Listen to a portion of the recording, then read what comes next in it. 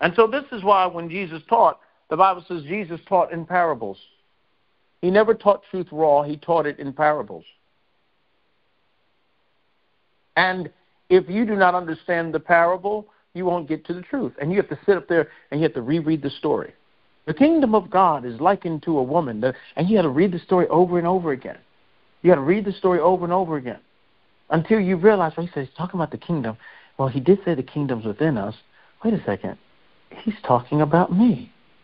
Okay, so I was able to figure that part out. So now I understand that he's not talking. I know the dogmatics are saying the kingdom of God, you have to wait till you die. It's far, far away. It's somewhere it's Mount Zion on the side of the north. It's on the northern side of the hemisphere. You know, you got all this weird stuff in your mind because they have read it and they have gotten caught up in the clothing, and they are more so caught up in the story than the truth that's hidden in the story.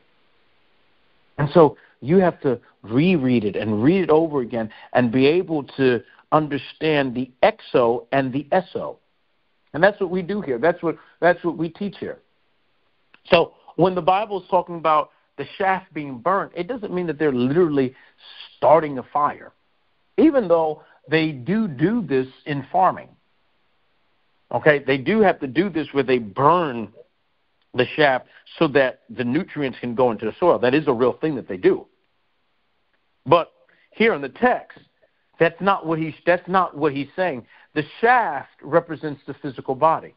And the physical body has to be burnt by the Spirit of God, or by what is known as the Christ force. When the Christ force comes into the body, it begins to cause something known as a sacred holy fire.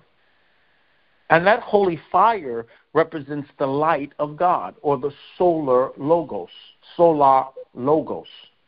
And that light begins to fill the body. If thine eye be single, then the body gets filled with the light.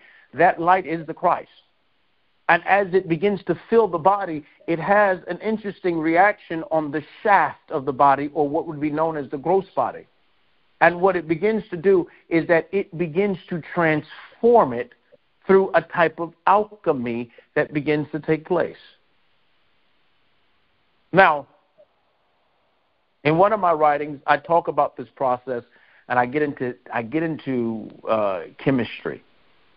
And I talk about how this process works, because purification is always done with fire. So you learn the truth, but then the truth has to become purified through the fire of the Holy Ghost. It has to go through a purification. And purification can only be done through the Spirit. It is the Spirit which brings the fire. And so this is why when the Holy Spirit descends, what do they call it? Tongues of fire.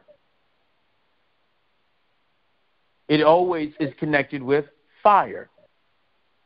When Moses is in the wilderness, the backside of the desert, and the bush catches on fire, and the bush is not being consumed.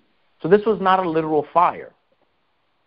Hello, are you with me? This was a vision that he was seeing of an astral fire.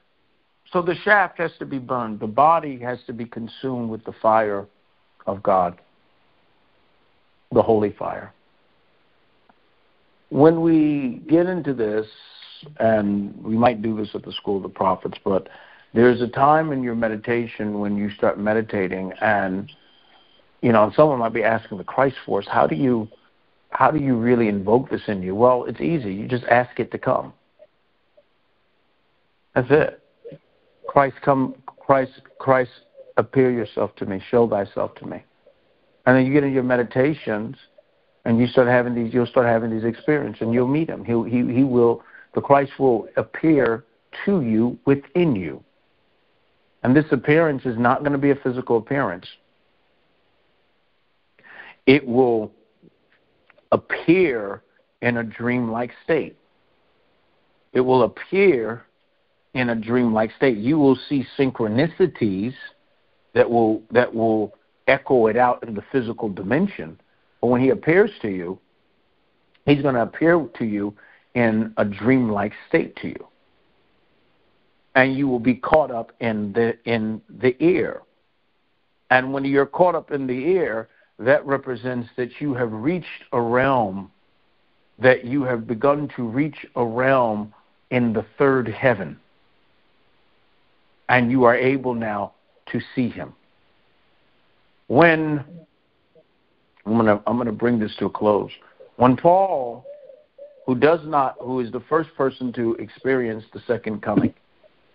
Okay, he's the first one that experiences the second coming of the second coming. And when Paul experiences this, the Bible says that his eyes were blinded. Several days he couldn't see. His carnal eyes was blinded because the eye became single. And so I want to say this to you as believers and as we get caught up in the heaven. When this begins to start happening, there's something that will take place with the pineal gland, or what is known as the single eye, or what is known as your eye of understanding. It doesn't say your eyes of understanding, it's still a single eye. And when this begins to take place, this pineal gland or glandular system will become a lot more awakened in the body. And as it becomes awakened, you will be able to tune in to the Christ force within you, and the body will start becoming filled with light, and it will start going through a purification process. Sometimes when I meditate, I can get so hot or I will actually start sweating. It can be in a cold room, but there are meditations like that. And what is happening? The body is becoming purified with the light of the Christ. The body will get heat. Some of the older prophets, they would sit up there, it would be snowing outside, and they would sit outside and they would go into a meditation on top of snow, and by the time they get up, the whole snow thing around them is melted because of the heat that came through the body.